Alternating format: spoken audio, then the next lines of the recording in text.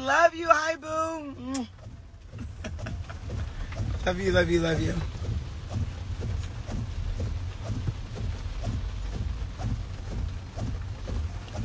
Child, Cora is gone. Cora was too fine. Cora was skinny and fine. I'm like, no. I need black with a little belly. Huge.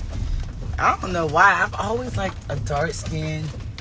Like, I don't know. Like, I don't like super fine guys. I don't. I like a different fine. I don't need no motherfucker finer than me. You finer than me, we would not work. That's just not gonna work. Now, Marlo, you know damn well you'll never be behaving. You know what? You might be true. You might be telling the truth. I don't be behaving. It's the Aquarius in me. It's the Aquarius. You're beautiful. Stay beautiful and real. Don't let your realness look but not flawless. Y'all be tooting my horn. I swear y'all do. Y'all are like, Marlo, you're fabulous. You're beautiful, and I love that because being just a black African-American woman, a brown woman, not super light-skinned, it means the world to me. Even though I was raised by a super light-skinned woman, in our household, it never was an issue with color. And it's so weird when I hear people say, like, oh, I was raised and my family made me feel this way or that way. My mother, they called her Big Red. It was 3 siblings who were super light-skinned. It was me, my other sister, my brother, and we were brown-skinned. And we didn't feel no other way. So I really do, seriously, I feel sorry for anyone who grew up in a family that made you feel like you were less because you were darker. You are fucking beautiful. You are fabulous. And Mom, if you're watching this story, I want to just thank you, Emma, for never, ever giving me a complex about my skin. Because, bitch, I had big feet, tall, skinny, deep voice. And my mama just raised us to where we were just so fucking cocky. And I thought I was the goddamn lightest woman in the room, waviest hair. And it's like I never paid attention to color. I didn't. Like, I will say that about my mom. That's one thing when I hear my other friends talk about color and complexion. That was never something I worried about at home. We never talked about skin colors. We just talked about your character. And at the end of the day, character is everything to me. It's all about your character.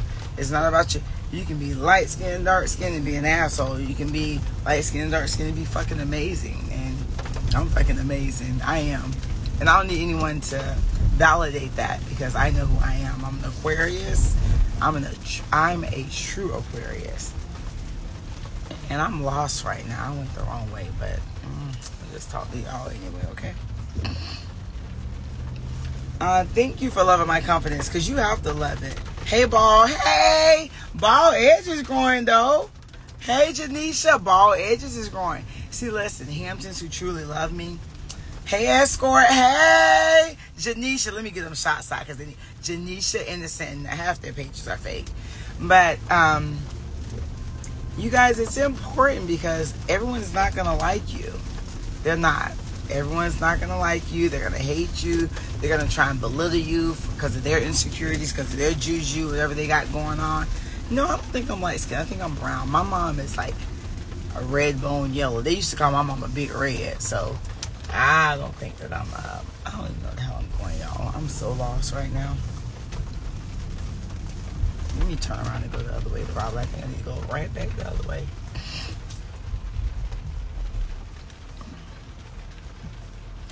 Oh, did y'all like Marlo's Closet? Listen, the other night I was getting my hair done. Theo was in town from New York, right? And I was getting my hair done. And I was like, you know what? Pull up Marlo's Closet.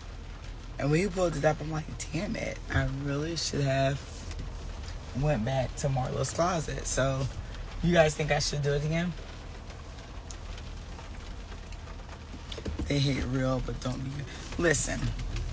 What I've realized, who is that? Let me see what that is. Gemini ISLM_3. What I've realized is that no matter what you do, you're not going to please everyone. And it's okay for everyone not to like you. It's so okay. And it took a while for me to realize that. Because no matter what you do, they're going to have something to say. So at the end of the day, you got to do what the fuck makes you happy.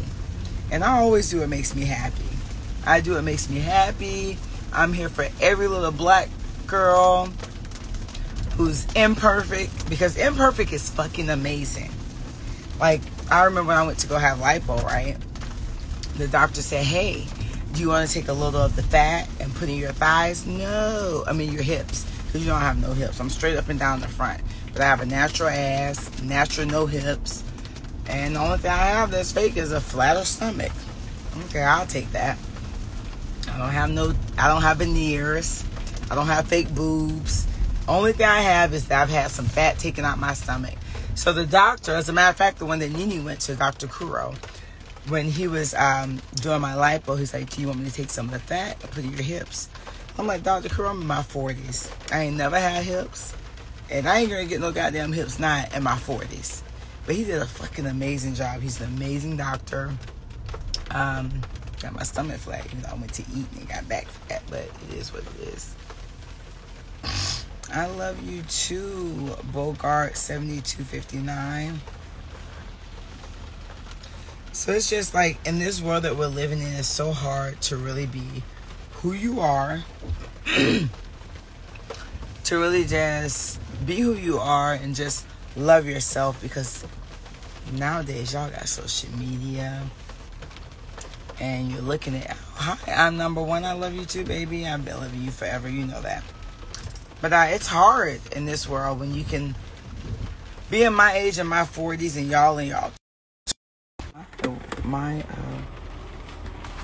my phone is charging now. It's sad because we came home, we went outside, and we played hide go get and house until the lights went out. Y'all literally only live by social media. Y'all live by who got what purse, half of them fake. And it's so funny because when I look at the girls, I'm like, girl, I've been doing this shit before you was even born. You know what I mean? And I just feel that you gotta love yourself. Stop going by what everyone else has and what they're doing. And when I really realized I was grown is when I didn't have to show everything. I don't show half the shit I do. I don't show half the nonprofits I support. I don't show half the shit I do for back home. I don't show y'all half of nothing that I do, as in stunting or giving, because I want y'all to love me. And guess what? Y'all love me, but y'all be cursing me the hell out too when I like go off on people, when I be doing the most. But at least I accept that, because I know if I went to showing you all the things I do for the neighborhood and for the community, and people like my mom and people like my sister, you're like, oh my God, I love her. I want you to just love me for me. I don't need you to see what I do. I don't need you to see it, because the man up above sees it. And that's the only person I'm really concerned about. I just want you to know at the end of the day,